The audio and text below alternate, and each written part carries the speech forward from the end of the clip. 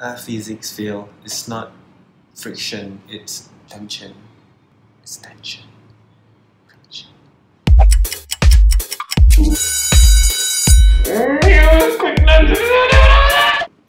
What's up everybody, welcome to today's Quick Lab. My name is Fuad. I'm going to teach you how to take care of your cables better. So the common mistakes that people do is they will usually just roll it up like that, right?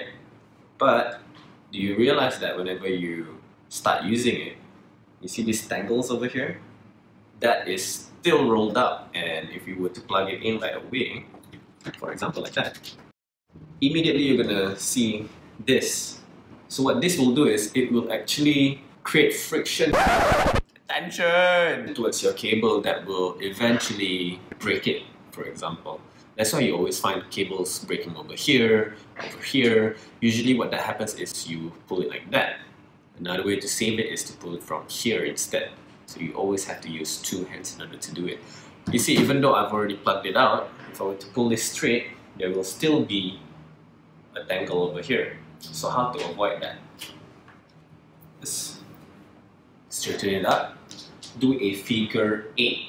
So what you want to do is you want to pinch it with your thumb towards your finger and do a rock sign like that. Okay, for all the rockers out there. And then you want to figure 8 it. Up, down, up, down, up, down. And from here on out, you can basically just chuck it inside your bag, put it inside your pocket, and it'll stay like that. The advantage of doing it this way is because not only that your cables won't be tangled anymore, it will stop it from frictioning out as well. Look at that.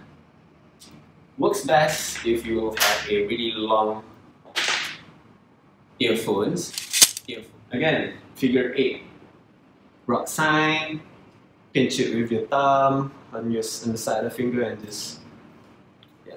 It'll eventually become a habit, so when it does become a habit, that's how you're going to start rolling your cables from now on, and not any other way. So from here, just put it in your bag or wherever you want to put it, and whenever you want to pick it back out, it will never ever tangle.